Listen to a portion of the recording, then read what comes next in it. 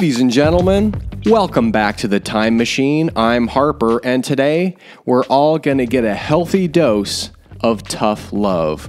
Now, some of this might sting a little, it might seem a little harsh, but it's not intended to be mean. It's just a little sprinkle of brutal honesty. Last week, I had a come to Jesus meeting with myself. It was time to face the music and the stark reality of, well, reality. And I thought some other people might need to hear it as well. And here it is. Are you ready?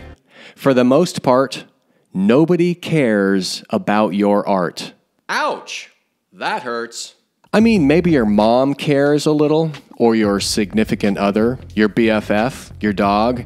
Your cat definitely doesn't give a shit about it. I know. It sucks. Feels like a gut punch or a hard slap to the back of the head, but you just gotta put on your big pragmatic pants and power through it. And to help you deal with this inconvenient truth, I'm gonna share with you the number one thing you can do to keep on going and to protect yourself and your work from the cold, cold silence of nobody giving a shit.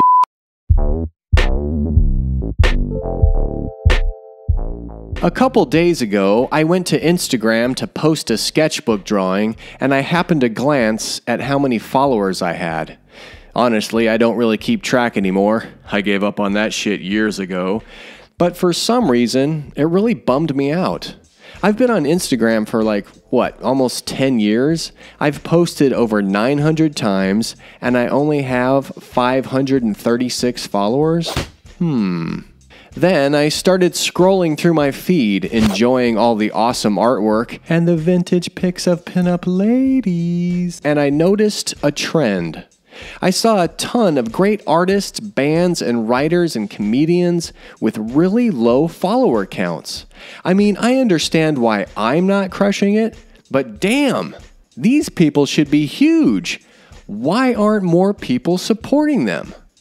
Then I clicked over to Fartbook, and it was the same thing. Next, I checked out the shit show vomit vortex called Twitter. Same.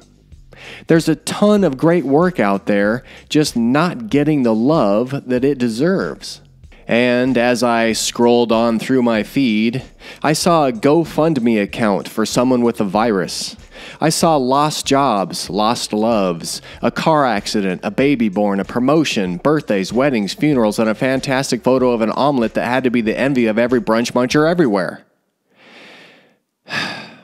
Dramatic pause. And then it hit me. Imagine that I just got slapped in the face with a giant carp. Thanks. I needed that.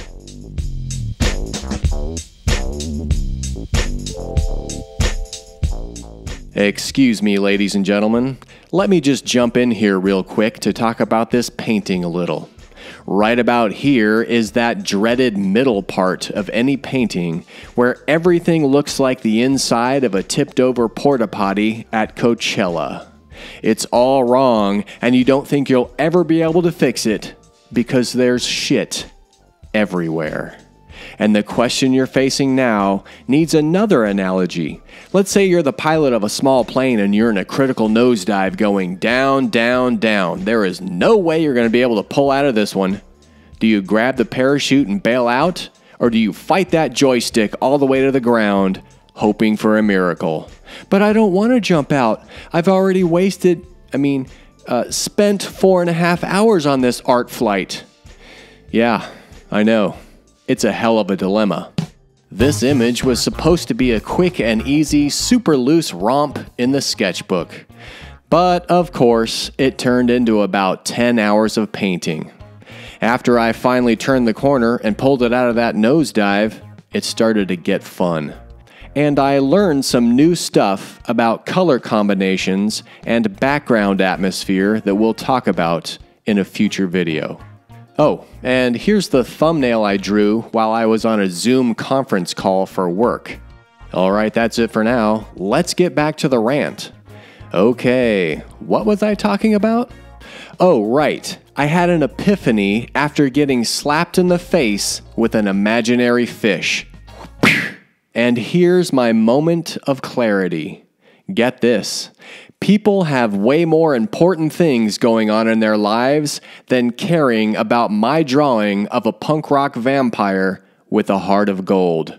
I mean, sure, it's a pretty cool drawing, but in the grand scheme of things, not very important. Nope, not really. And there it was. My tiny fake problem of other people not caring about the stuff I make is ridiculous. Yeah, no, I know. It sucks when you work your ass off for hours or days or years, handcrafting and creating your art, and you're all excited and you release it to the world, and instead of getting yays and hoorays, the only sounds you hear are crickets chirping and tumbleweeds blowing through a ghost town of apathy. It's the sound of silence.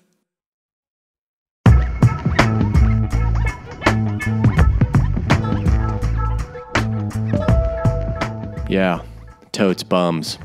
But here's what you gotta do. You gotta just put it out of your mind. You gotta give that shit the Frozen treatment. Let it go, let it go. There's an awful lot of singing on this video. Not sure I like this guy. I mean it. You gotta let it go, 'cause it'll eat you up.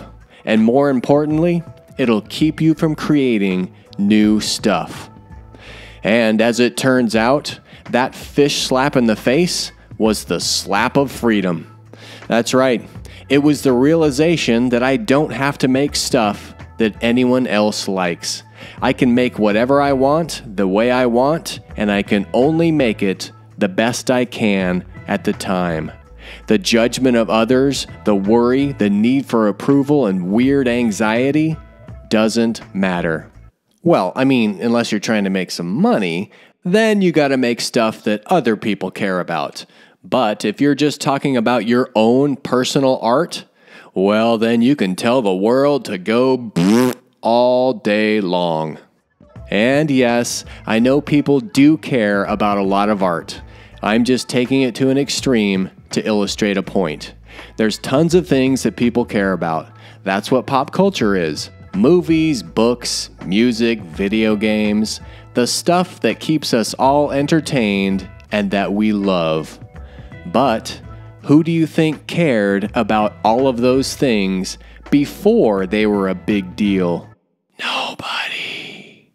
Nobody except the people who created them.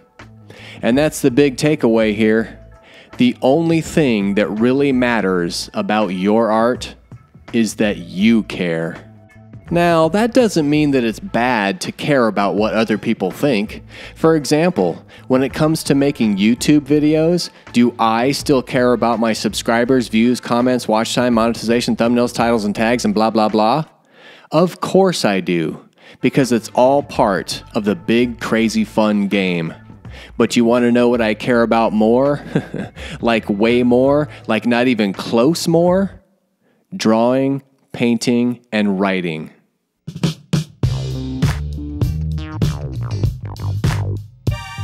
So when you break it all down and cut out the BS, the number one thing you can do to keep going in the silence of the giant yawning so what of the world is care. You gotta care about your art. Because if we don't care about it, why are we making it? What's the point? Nobody else cares. I think I just got goosebumps. And by the way, the title of this painting is Cybernetic Doom Soldiers Take a Selfie. And it's currently available for the low, low price of only $37,382.78. Please contact my agent at the Lance T. Funbottom Gallery in Los Angeles or the Herbert Birdsfoot Gallery right here in beautiful downtown Phoenix. And please, Serious inquiries only. Okay, thanks. For more hot sketchbook action, cool stories about art and life, and dad jokes, check out these sweet videos right here. And if you thought this video was at least a 5 out of 10 on the awesome scale, hit that like button, subscribe, and turn on notifications by clicking the bell icon so you'll never miss another sketchbook video right here on the Time Machine. Thanks for watching. I really appreciate it.